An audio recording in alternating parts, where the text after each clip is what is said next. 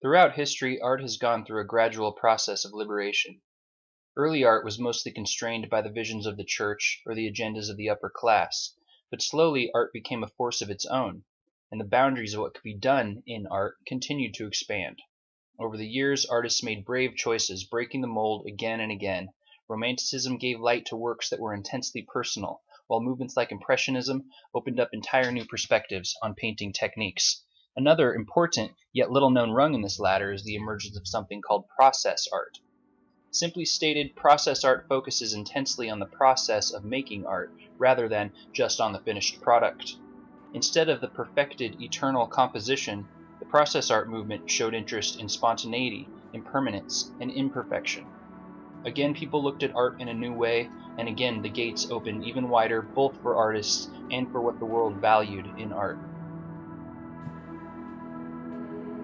The process art movement took shape in the late 1960s, with artists such as Linda Bengalis coming out with very new approaches to creating and to the use of artistic materials. Process artists played with anti-form and embraced random occurrences. Actions like throwing, cutting, hanging, or dropping were often applied to non-traditional materials. Natural processes such as condensation, gravity, or decay were given importance in process art. Concern for artist creations to last beyond their original show went out the window, and the act of making art was for the first time being thought of as the art itself. This was the process art movement. To understand just how the movement came about, we need to take a step back and look at minimalism. The minimalist art movement preceded process art in the early 1960s as a form of abstract art, often centered around sculpture. The minimalists believed art should be entirely self-referential. That is to say, that a work should contain no reference at all to the artist, or to anything for that matter, outside of the actual finished material shape. Minimalist work was often thought of as male-oriented and tended to be hard, polished, and impressively fabricated. Personal elements were intentionally stripped away and emotion all but rejected. With an intent towards some form of mental liberation, minimalism seemed to say, forget all this business about historical context and the human drama. This is just this, and nothing more. Minimalism thrived in the United States throughout the 60s and 70s, and it's easy to imagine why many artists at that time rejected it. The process art movement is one of a few, considered to have been anti-minimalist in nature. Although it shared a love of sculpture and of reductionism, process art seemed to reject everything else that minimalism stood for. Where minimalism was clean and quiet, process art was messy and abrasive, relaxing and at times rejecting form, giving every sign of the artist's hands. Where minimalism was more industrial, process art tended to be about nature or the body. One of the most well-known early process artists was a woman named Eva Hesse. Since the end of the Second World War, women had been pushed to the periphery of the art world in the United States. Suddenly, women were not only becoming visible in this process art movement, but were oftentimes taking the lead. Eva Hesse was a Jewish, German-born sculptor who left Nazi Germany at the age of 2. She died in 1970 at only 34. Eva was known for her pioneering work with materials such as latex, fiberglass, and plastics. Hesse was among the first artists of the 60s to experiment with the fluid contours of the organic world. Unlike the impersonal geometries of minimalism, her work reflected emotional struggles and related directly to the body and its quirks. Hesse's untitled rope piece was made in the final months of her life, using knotted rope that was dipped in latex and left to shrink and tighten over time. Eva herself was quoted as saying, "I think art is a total thing, a total person giving a contribution. It is an essence, a soul. In my inner soul, art and life are inseparable."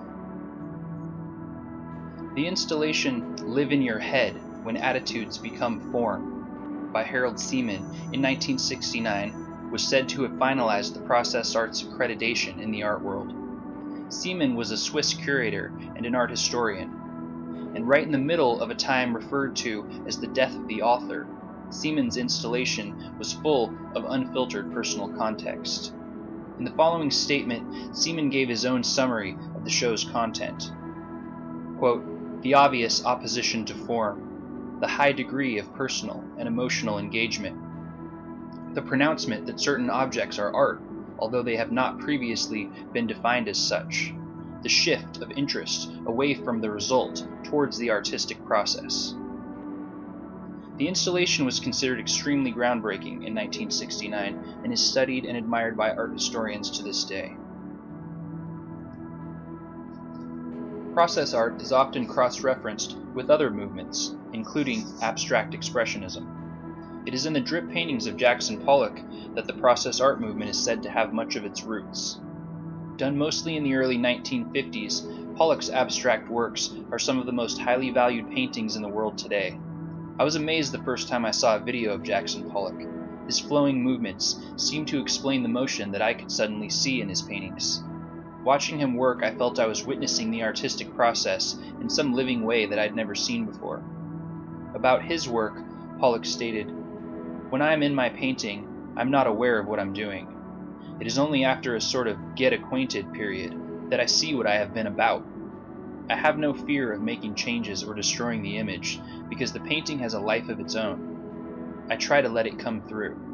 It is only when I lose contact with the painting that the result is a mess. Otherwise, there is pure harmony." Robert Morris wrote an influential article titled Anti-Form that appeared in a 1968 Art Forum magazine. Morris, a minimalist-turned-process artist himself, wrote, "Of the abstract expressionists, only Pollock was able to recover process and hold on to it as part of the end form of the work." It is said that process art is more a term used to describe specific artistic approaches than it is an actual style of artwork. Another significant cross-reference with process art is something called environmental art. Environmental art involves working in and representing processes that take place in the natural world. One such artist, Chris Dury, was considered an environmental artist because he worked solely with items from nature. To quote Dury, "My work makes connections between different phenomena in the world, specifically between nature and culture, inner and outer, microcosm and macrocosm." Process art has always had a taste for the impermanent, and for artwork that could really never be sold. Another modern environmental artist, Andy Goldsworthy, also creates out of the natural landscape.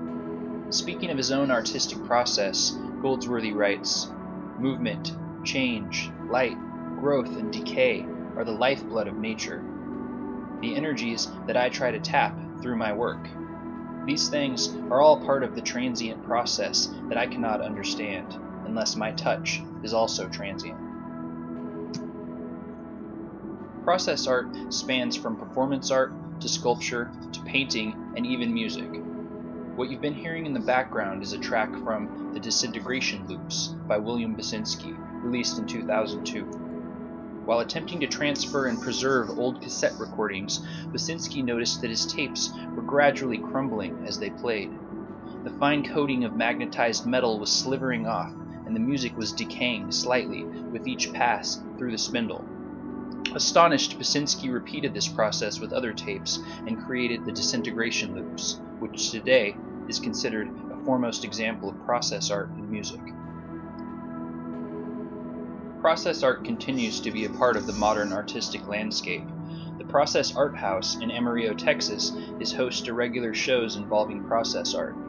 These images are from one of their recent shows titled Moving Targets.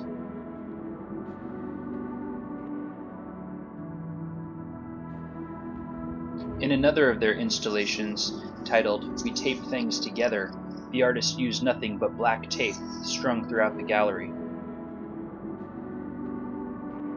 Process art is not something that is so easily defined or categorized.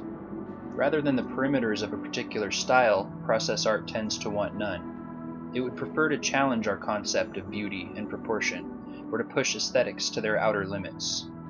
But most importantly, it encourages us to focus on the concept of process in general when it comes to art. Process art certainly opened the doors for many new perspectives on art, and it continues to this day to demonstrate that the act of making can be just as, if not more, important than the final product.